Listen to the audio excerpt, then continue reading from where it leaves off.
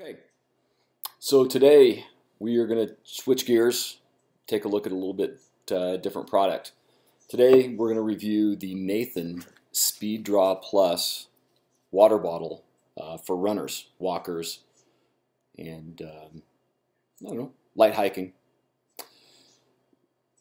This retails for approximately $25 at your local store, running store, athletic store, those types of things. And I purchased this a couple weeks ago for training runs longer than probably 6 miles in my prep for the San Francisco Marathon. It's the first time I've ever ran with anything like this. And I have to say, yeah, it's not bad. I'd like to go over some of the features of it and what I think they could make with some improvements.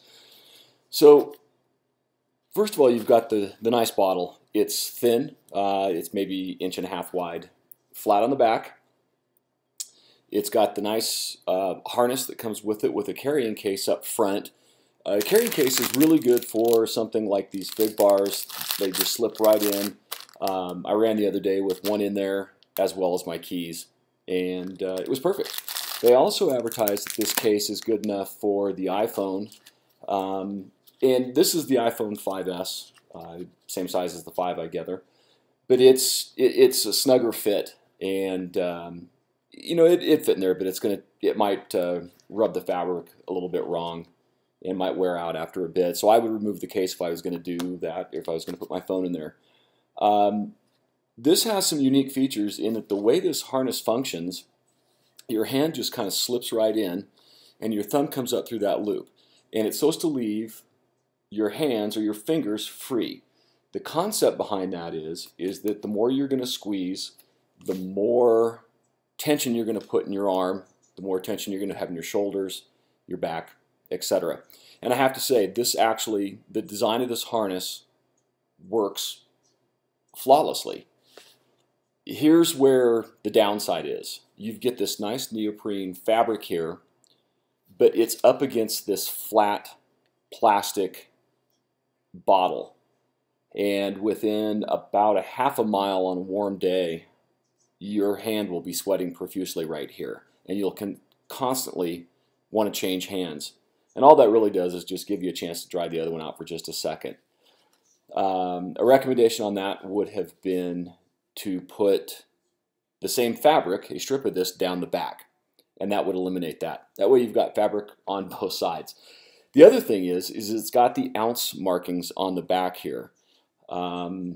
I guess maybe you need those if you're going to mix an electrolyte drink or something else, or if you just can't handle all 16 ounces of water. If you're only good for maybe 10 that day, you've got the ounce marker. Again, that's pretty bad back there. It doesn't really matter. It doesn't work. What would have been a better idea is to put a sight tube right down the side with the ounces marking down the side, so at any moment you could take a look and you could go, hey, I've only got 8 ounces left, or if you're going to mix something, hey, I need 10 ounces or 12 ounces. That would have been much better. Put it on either side and you would have been good to go. The ounces in the back here, it just doesn't work. It's irrelevant. A great feature of this is this positive pressure port, in that